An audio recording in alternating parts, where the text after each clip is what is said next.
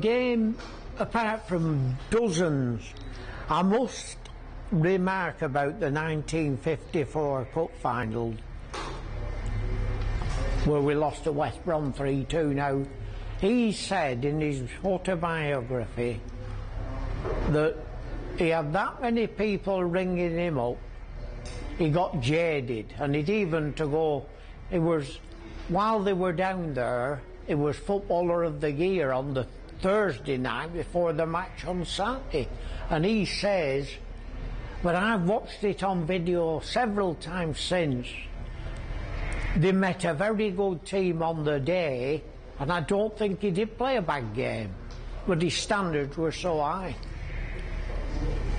If he didn't beat three men in a run, the crowd started booing. What you doing? I thought you could beat six men.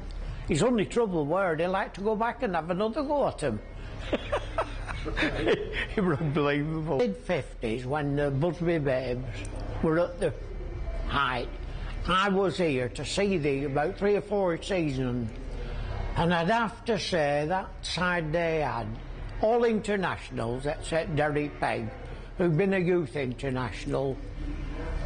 They'd have held their own as an international side. They were so good. And yet Tom, Roger Byrne, the left back for England captain, Tom used to run rings round him. They were unbelievable.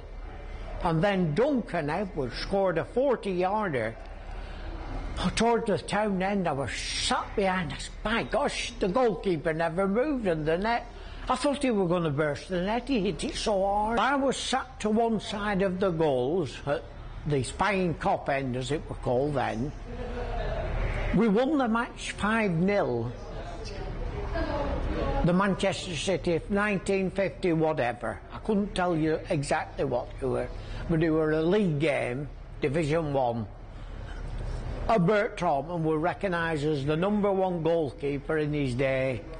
And Tom scored these 3 goals, including an header, and he picked the ball up, threw it at Tom, said, well, if I can't beat you at football, I'll beat you at fighting.